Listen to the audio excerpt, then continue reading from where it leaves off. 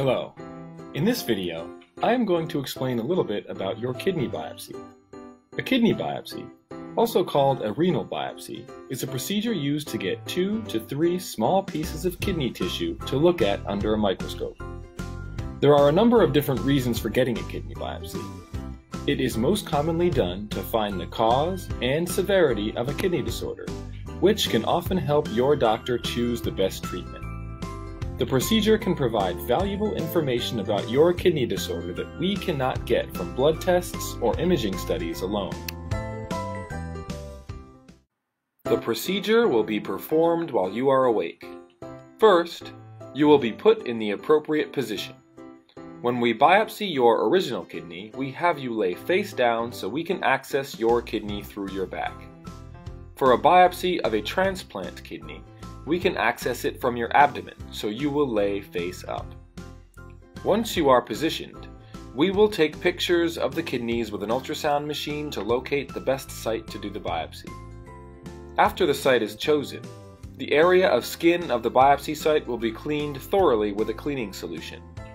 Next, you will be given a numbing medicine in the same area to minimize pain when the biopsy needle is inserted.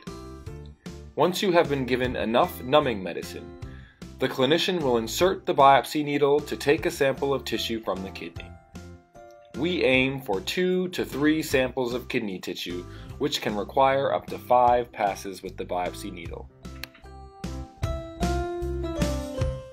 Serious complications of kidney biopsies are not common, and that is why we can do the procedure as an outpatient, meaning you can go home the same day as the procedure.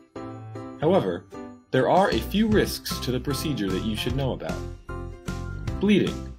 About 4 in 100 people who have a kidney biopsy will have blood from the biopsy site leak into their urine. This may cause your urine to turn bright red or brown. This blood is temporary and usually goes away on its own in a few days. 1 in 100 people may need to have their bladder flushed out with sterile water to help clear the blood. This is done by placing a catheter into your bladder. Less than 1 in 100 people who get a kidney biopsy may need a blood transfusion to replace blood lost from the procedure.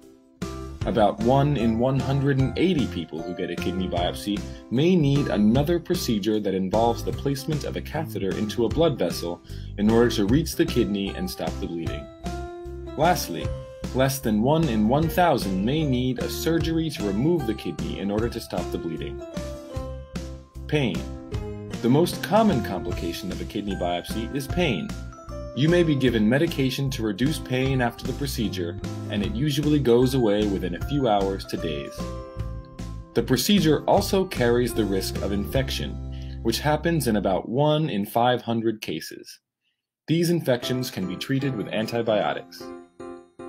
Death can occur after a kidney biopsy, although it is reported in less than 1 in 10,000 patients who get a kidney biopsy, and these patients are usually critically ill prior to their biopsy procedure.